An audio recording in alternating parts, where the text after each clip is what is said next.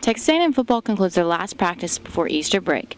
A&M head coach Mike Sherman is stepping up, and that players are being shuffled around to find their spot. We have a lot of areas. I tell our offense all the time that last year's last year, and we have to take another step this year, and it's not just showing up. I mean, we gotta be better. There's with the emergence of our zebras with Swope and McNeil.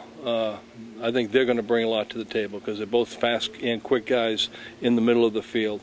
And then the development of our younger receivers on the edges, I think, will help us. And I just think his familiarity one more year in the offense will make him a better quarterback. I think Luke has really he's been really strong in his play throughout just about the entire camp, and I'm really excited about what he's brought to the table.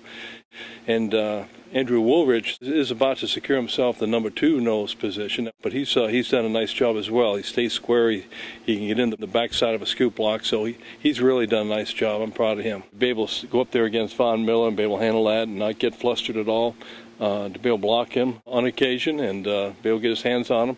Von's not quite getting to us like he did last spring when we didn't have our tackles out here, and it's largely due to Joko. He's doing a fine job out here.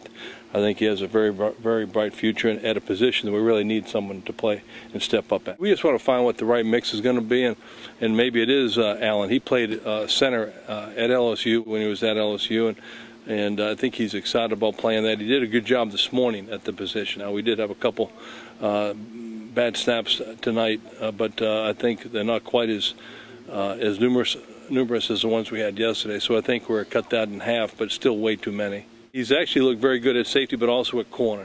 He's a better player this year than he was last year, more confident.